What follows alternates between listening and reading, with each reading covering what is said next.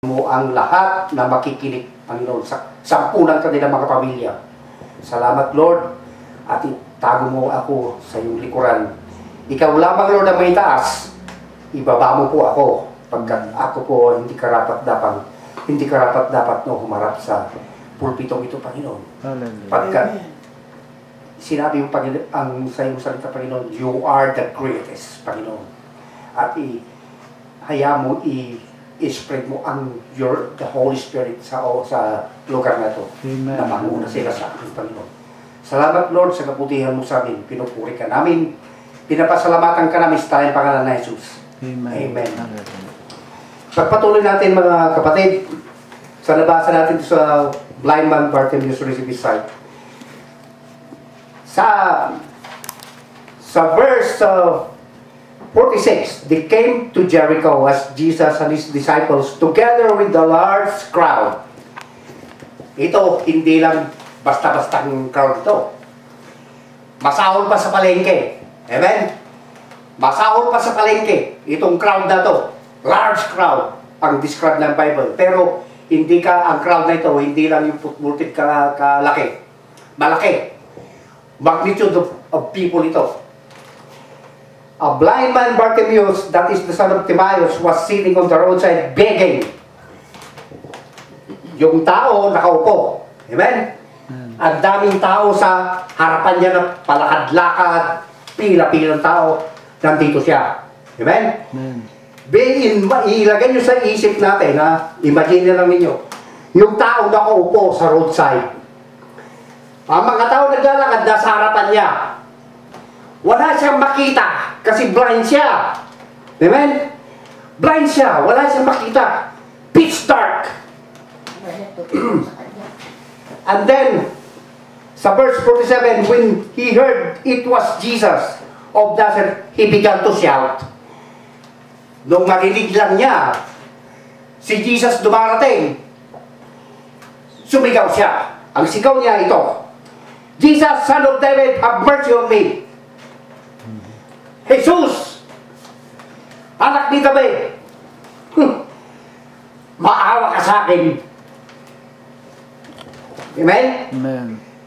Tapos, parang kasi nakaupo lang siya eh.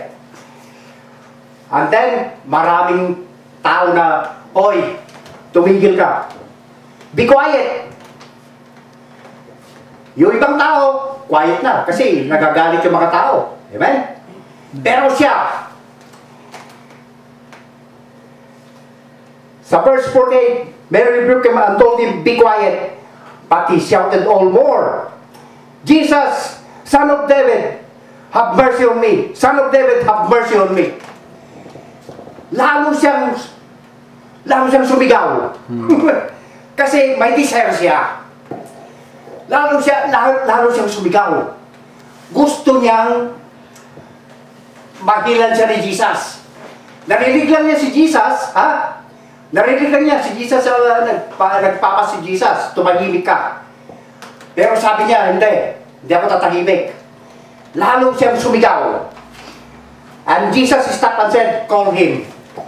Jesus stopped. Anong ibig sabihin? Pinakinggan siya, kapatid, kaibigan. Pinakinggan siya. Nakaupo siya, maraming tao sa harapan niya. Hindi siya makakita, pinakinggan siya ng Diyos. Wow. Amen. Amen? Call him. Okay. Sabi ng Diyos, tawagin niyo siya. Tapos sabi ng mga follower niya, so they called to the blind man, cheer up. Halika, tumayo ka. On your feet. Tumayo ka. He's calling you. Tinatawag ka. Tinatawag ka. Amen. Ang ginawa niya, inalis niya yung sa verse 50, throwing his cloak aside, he jumped to his feet and came to Jesus. Madumi. Madumi yung ganyan. Tinanggal niya. Nagpunta kay Jesus.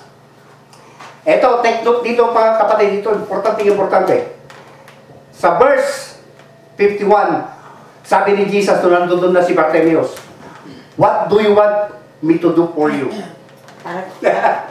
Anong gusto mo na gagawin ko sa'yo? Amen. Sabi ni Jesus, Sabi, the blind man said, Rabbi, I want to see. Yung rabbi teacher. Rabbi, gusto kong makakita. Sabi ni Jesus sa verse 52, Go! Your faith has healed you. Amen? Amen. Immediately, immediately, he received his sight and followed Jesus along the road. Immediately, nung sinabi ni Jesus, Go! Your faith has healed you. Nananampalataya siya sa Diyos. Mayroon siyang willingness. Mayroon siyang pagpupursige na makausap niya si Jesus. Pero anong nangyari? Nagilan siya through his faith. Amen. Amen? Kaya pagka sinabi ng sabi ng mga tao sa mga kalaban, kasi ang kalaban laging ano yan na umaaligid. Kontra. Halimbawa, ikaw may kapangailangan ka, pupunta ka sa kwan, huwag ka pumunta. Walang mangyayari sa'yo. Huwag ka ang Diyos na yan, hindi totoo yan. Huwag ka pumunta dyan. Ang gagawin mo, may faith ka kay Jesus, go ahead. Do whatever you want to do. At saka sinabi ni Jesus dito, what do you want me to do for you? Be specific ka kung anong gusto mo sa Diyos. Amen. Amen. Through prayers. Through prayer, may faith ka through prayer. With faith, prayer with faith, be specific ka kung anong gusto mo sa Diyos. Amen. Huwag na yung paligoy-ligoy. Kasi Panginoon, ganito. No.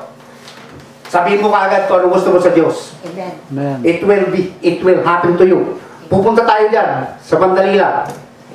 Dito sa lesson natin ito, your faith has healed you.